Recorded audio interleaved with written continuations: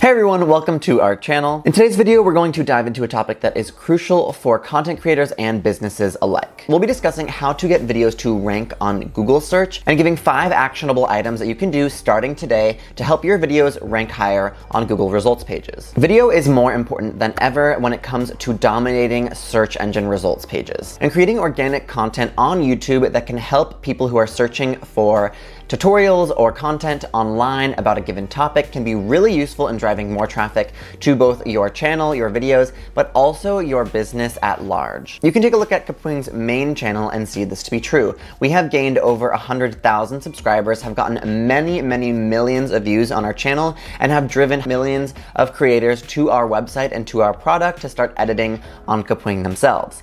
All through organic content that is not sponsored and that we create in-house. And this is largely due to the success of our content that is driven from search results. And this is because more recently, Google search has added videos very frequently to the top of search results, and that drives a lot of traffic. People are becoming less likely to click on a blog article with a tutorial on it and more likely to click on video because the video is proliferating more than ever before. So Google has been adapting to user preferences and placing a lot of videos on Google search results. This means that if you optimize your videos effectively, you could have a great chance of appearing at the top of Google search results, which can drive a lot of traffic to your content or your business. So without further ado, here are 5 actionable things that you can do to rank higher on Google search. Let's get into it. Okay, number 1, and this is probably the most important, frankly, is researching relevant keywords. So before you even make a video, what you want to do is come up with a bunch of ideas that you think might do well for ranking on Google. Then for each of them, you're going to use a tool, something like SEMrush, which can help you with SEO research. So I'm going to pass it off to our SEO specialist here at Kapwing, Megan, who will tell you all about how to use tools like SEMrush to get the data that you need to inform whether or not you should make a video in the first place. So usually when I am researching a keyword or a topic, I will go into SEMrush and use the keyword overview tool. So I'll just type in the topic here. Let's say that we're looking at captions versus subtitles. I'll search it up. It has some pretty low volume, low keyword difficulty. And if you want something with higher search volume, you can scroll down and look at some of the keyword variations and see if there's maybe a different phrasing that will get you to a higher volume. So it looks like more people are searching closed captioning versus subtitles than just captions versus subtitles, with about 1,000 monthly searches, but it's still a pretty low difficulty. So the next thing that you would want to do is look at the SERP analysis. This is the search engine results page analysis. You're going to be looking at who is currently ranking. Use this pop-out view to view the SERP as it actually would look on Google. We have some featured snippets up here. And then if you scroll down, this is what we're looking for here for video SEO.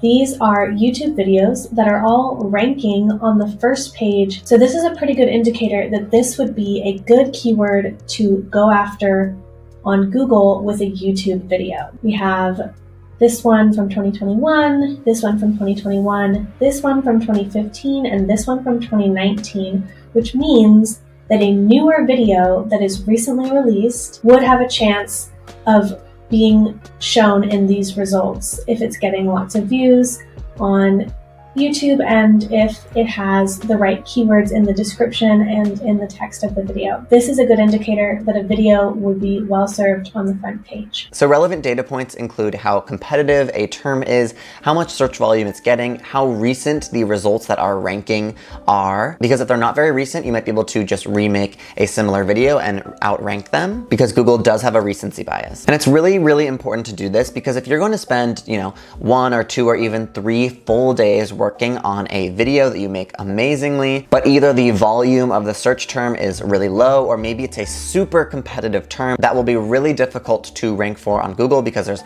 so many other resources about it, then you might not want to use that time making those videos that'll be really difficult to rank, and instead maybe make a video about something else that's much easier to rank for and has a higher search volume, aka will probably drive more traffic to your content. So once you find some keywords or titles that you think might work well for for creating a piece of content on, let's get on to the next steps. Number 2 is when you are recording and editing, you need to make a video that's highly engaging. Watch time is everything these days, and Google obviously wants to reward videos that keep people watching. So focus on creating content that is valuable from start to finish. Don't give too much fluff in the beginning of your videos. Don't say things that aren't relevant to the topic. And you can also add things like movement in your video with moving zooms, jump cuts, and things like that. There are entire videos on Kapwing's YouTube channel, which I can link up here, that will share with you how to add movement to your videos super easily using an online video editor called Kapwing. Number 3, you're going to want to create compelling thumbnails. When videos appear on Google, the thumbnails also appear. So creating a dynamic thumbnail is really important. Make sure that your thumbnail is eye-catching, readable, and representative of the content that you're making the video about. A well-designed thumbnail can increase click-through rate, which drives a lot more traffic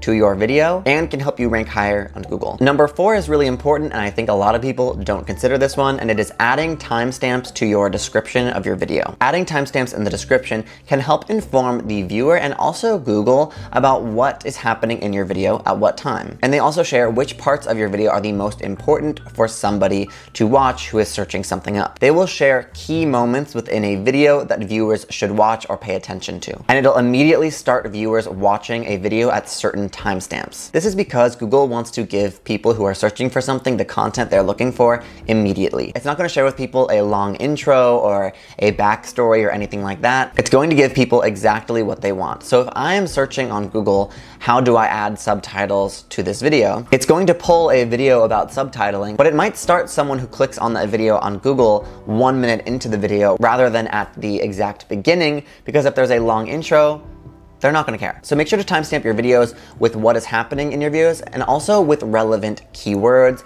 that might help you rank on different Google pages as well, not just the one that you're going after. And lastly, just make sure that your video title and description are once again in line with what you did research on. They should have relevant keywords that you think you can easily rank for on Google. The description can have a variation though of those certain key terms, maybe in a different tense or different phrasing, so that you might be able to rank on other terms as well, but make sure you're trusting the data and the research that you did early on. Make sure not to use any clickbait or anything like that. On YouTube, clickbait or being vague can kind of work, because if it's on the home page and someone's already looking for something to watch on YouTube, maybe they'll click something that they don't know exactly what the video is about, but on Google search, it cannot be this way. It has to give people exactly what they're searching for and what their intent is. So make sure that your titles and descriptions are concise, informative, and contextual. By keeping in mind these 5 tangible actions, you are well on your way to having your videos rank highly on Google results pages, which for a lot of businesses and creators can be a great way to bring people to your content and to your business. Organic content is kind of everything these days. Maybe I'm biased because I am a content creator, but I think it's important, and a lot of businesses are underutilizing content because they just don't know how impactful it can be on their business. Make sure to subscribe to the channel to keep up with other tips and tricks like this one, and I'll see you guys in the next one.